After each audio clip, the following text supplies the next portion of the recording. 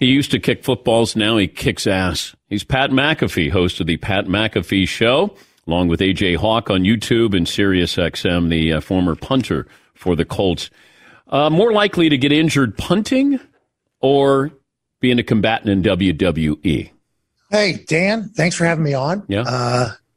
Thanks for always being a trailblazer. You know, I mean, you're such a smooth talking guy and you have such a big brain. Like whenever you did that read for Link Soul before you went to break there, I was on here. I was like, damn, I need that stuff. You know what I mean? Like I was like, damn, I need some Link Soul. And did you say laser fitted some sort of thing in that whole, I'm like, damn, I need Link Soul. And then you just cut a promo for Benzo there on the other side. I'm like, I think we need to buy a receipt. You're costing me a lot of money, Dan. It's because of how good you are at your job. So I appreciate the invite. Anytime Fritzy's name pops up on my cell phone, I get excited because obviously we take, great pride in the fact that we're in this daily sports talk world and you're obviously a pioneer of it. So thank you for the invite here. With that being said, almost died a couple times at SummerSlam on Saturday, Dan. And I've never almost died punting. So I would go with SummerSlam and WWE as opposed to punting, but both certainly a lot of fun, a blast in high anxiety situations. But if I talk to you at 12, do you want to be a punter or would you want to be in WWE?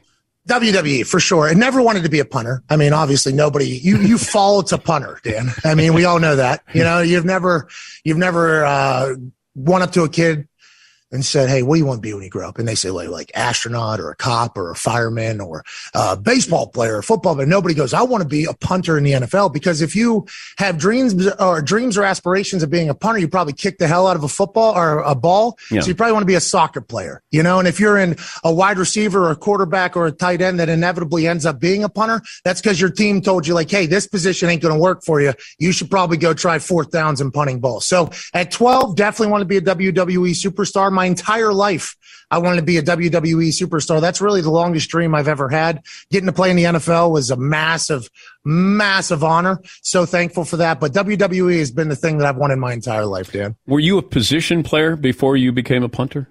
No, I was a soccer player. I'd show up on Fridays. I just kind of walk in with the fans. The first game, I had no idea really how to put on my pads. I walked in with our student section because I had a soccer game before it. Walked across the field, had really no idea what was going on. Just started bombing balls like I was the guy Nigel from Replacements. I was very fortunate to grow up in Pittsburgh, a football town. So growing up, I played a lot of football on the streets and backyards and things like that. NFL was my favorite sport to watch, but I was supposed to be a soccer player, and then football just happened after a punt, pass, and kick national championship, and I happen to have a cannon attached to my right hip. When did it change for you in this business? When did it click that you went from somebody who wanted to do it, you were doing stand-up comedy, like you're trying to figure all this out after your career, but then it clicked. What changed?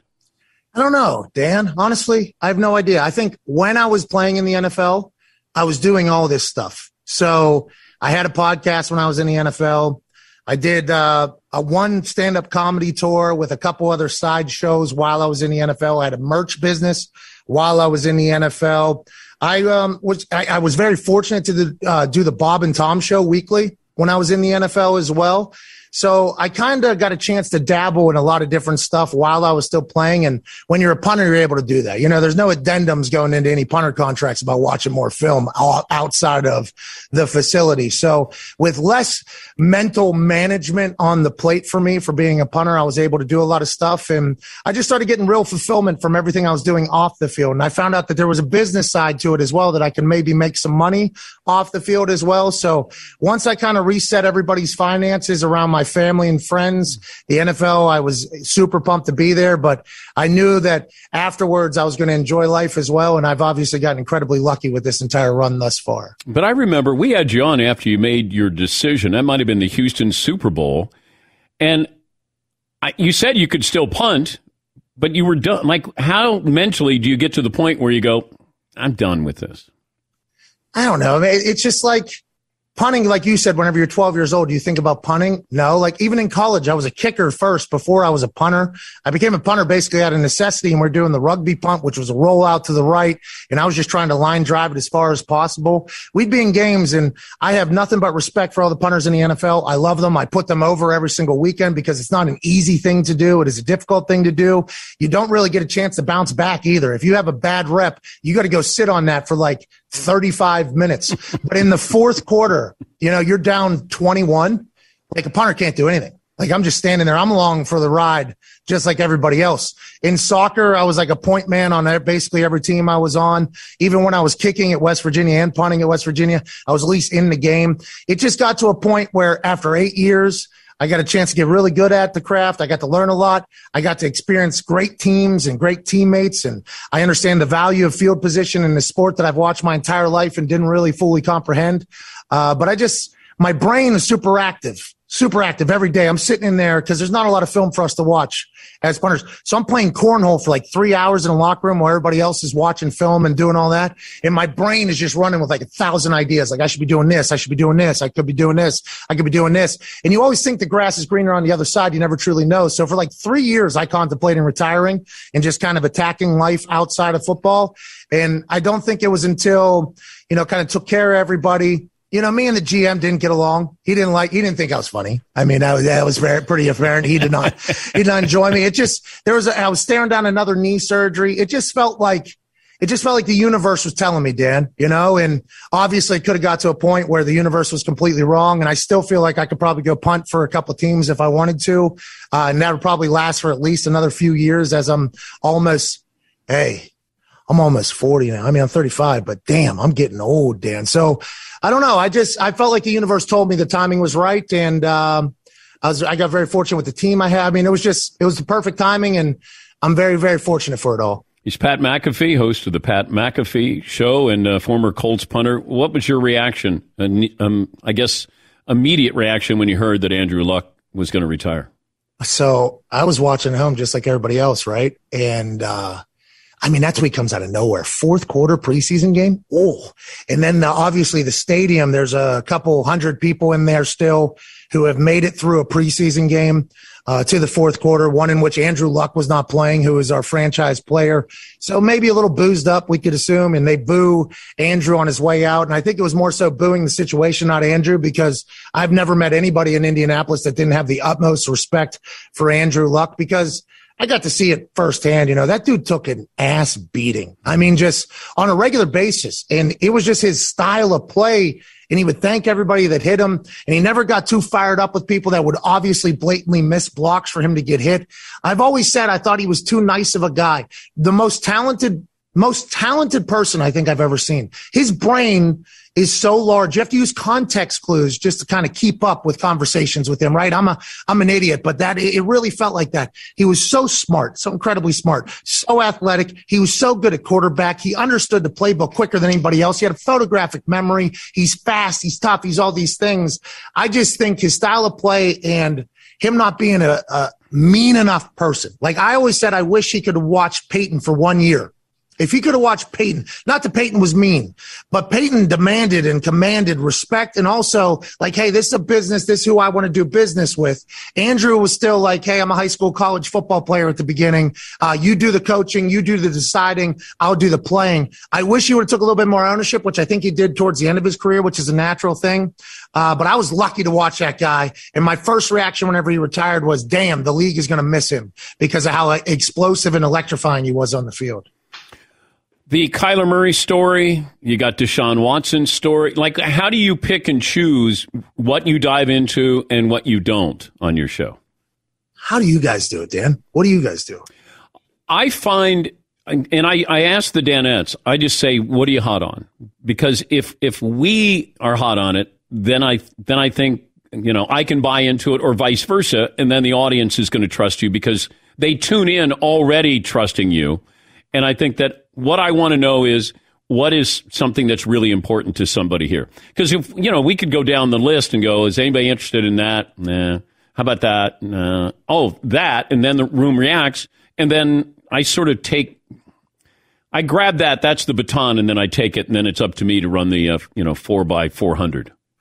Well, and you do that very well, by the way. You run the hell out of the thing like a gazelle. But I think that's the right move because you guys are so established and the OGs in this whole thing. You know, you guys are the trendsetters. So Rich Rodriguez gave a motivational speech to our team one time, and he said he wants a team full of thermostats, not thermometers. We set the temperature. We don't tell it. And it was so profound whenever he said it. And I assume we were getting yelled at for it, but I found that to be like such a profound statement. And I think when we were starting, we were trying to look at what everybody else was talking about. We were trying to watch every other sports talk show who we assumed had better scouts, better producers, more equipped to talk about what we should be talking about. And that lasted, I don't know, probably 4 months, 5 months. And then we got to the point where, much like you, we go, all right, what do we want to talk about? And if our conversations are good, like if you build it, they will come is kind of the hopes. Yeah. But sometimes we miss some stuff that everybody else is chatting about strictly because we're either too dumb to talk about that particular thing or it literally never came up in our universe and we completely missed it. Would you use steroids in the WWE to make your body look like Ultimate Warrior, like, one of those? I mean, I can see you're kind of jacked. Jacked. Thank you. Kind of jacked. But, but like an actor, these guys in Hollywood, they'll use performance enhancing drugs. You're an actor with WWE. Would you consider, you're a performer, would you consider steroids? So they have a whole wellness policy over at the WWE because of, I think, what you are alluding to, where there is, they drug test rather often really? At the WWE. Yes, they actually do. Now, there's always going to be people that talk about some people maybe aren't getting tested. There's always conspiracy theories about everything, but I've been tested and given my blood to the WWE numerous times. So now this isn't part of your stand-up act. You're being serious, right? You're not 100% serious. Okay. 100% because it was, by the way, there was a lot of things that happen whenever you start injecting your body with stuff and people who are already maybe high energy or very emotional. And then there was some stuff that has happened through the evolution of human and the evolution of WWE where they have had to put in different rules and evolve, hopefully, and I think the wellness policy is a big one because of all the things that you are kind of, I think, immediately thinking of. Now, with that being said, when I was in the NFL, and we'd see a guy walk into the locker room who was obviously on something that the rest of us would not take because of a failed test. There was an immediate chatter out of my brain like, well, as soon as I retire, I'm getting on whatever that guy is on. I'm getting on whatever that person's on. And you'd see somebody come walking in just yoked out of their mind. I'm like, okay, so that's just what you're just drinking protein shakes and stuff. And then laugh. I'm like, I'm going to get into that. So I think as I've grown older, I have found two things difficult to find in Indiana where I live. It's not just something you walk up to a corner store and say, hey, I'm looking to look like this guy that walked into the locker room when I was playing. Yeah. What do I need to take? And also I think I'm starting to think more about life. I thought I was going to die young for a long time. I was burning that thing from both ends real hard. I think it's well documented. I think everybody knows that. But now that I'm getting older, I'm trying to, take care of myself a little bit. And I don't know if I just want to shove everything that horses take into their bodies into mine. But if science gets to a point where it's healthy and safe and it's not going to kill me too young, I will certainly take something that'll make my metabolism be a little bit quicker like it used to be, my recovery time a little bit. But I haven't dove into those waters just yet, Dan Patrick. What does your wife say when she sees you on stage, with, kind of showing off your body? Hey, my wife's sweet, man. We just celebrated our second anniversary yesterday. And thank you. Paulie, you had the under. Oh, I lost McAfee. Big. Lost big. Yeah. Oh, you weren't the only one, pal. You weren't the only one. I think, I've always, I don't know, man. I'm just a goer. I always have been, Dan. Just go. And I rarely have any beef with anybody because I'm not around long enough to have beef with anybody. I'm normally just in and out. Here we go. Oh, what's next? I've been very driven my entire life. I think anybody that's ever known me would know that I've been trying to become successful literally forever. So I'm always thinking like, what's next? What are we doing? Hey, how we doing? Let's keep it moving. And my wife is the first person that ever I think tried to be like, hey, you're allowed to hang out for a bit. You're allowed to, I'm not just going to let you just walk out of my life. This is, so I don't want to say she tamed, the stallion here, but she kind of did. And she's a super supportive person of me. She understands that I've had these dreams a lot longer than we've ever known each other. So she is fantastic. She is a great cook though. So every once in a while I'll get into good shape. I'll be like taking care of myself. And then I'll come home and there's just like these cinnamon rolls and like these chocolate chip cookies and all this stuff. And I have no discipline. I will dive in there, Dan. So it's a team effort. So I think she's pumped about it all. Does she ever just say, shut up? Oh yeah. What are you talking about? I mean, I've been with me for 35 years. I say it to me all the time. I couldn't even imagine what she says. But yeah. But you have a better body than Peyton Manning's. I think we could agree with that, right? Yeah, well, I don't know. His body took him to a Hall of Fame. I think not his body of work, his body. Well, I mean, his body is his tool. What are you talking about? Do you see his mind. Oh, yeah, but have you those wobbly balls ain't going to throw themselves, man. What do you think this is? No, quarterbacks, I don't think, and it's kind of changing now with the evolution of offense and what quarterbacks can do. But back in the day, there was a lot of bad body quarterbacks, and they actually like who? All of them. You basically go through all of them bad body. I mean, because they wanted to keep their muscles loose, like a basketball shooter or a golfer. Like guys didn't want to get too yoked up because they thought they would mess up their throw.